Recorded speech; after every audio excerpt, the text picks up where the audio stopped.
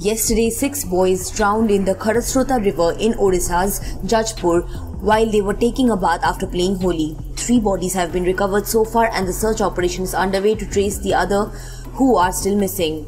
District Assistant Fire Officer Purna Chandra Marandi said that the locals had recovered one of the bodies before the fire department arrived. He added that they had traced 2 others while 3 were still missing.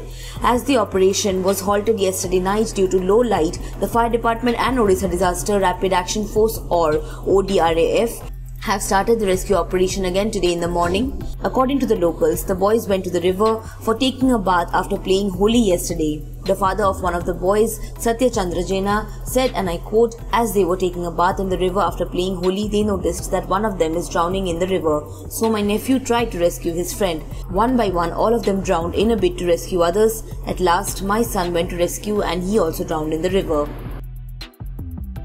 Subscribe to Oneindia channel and never miss an update.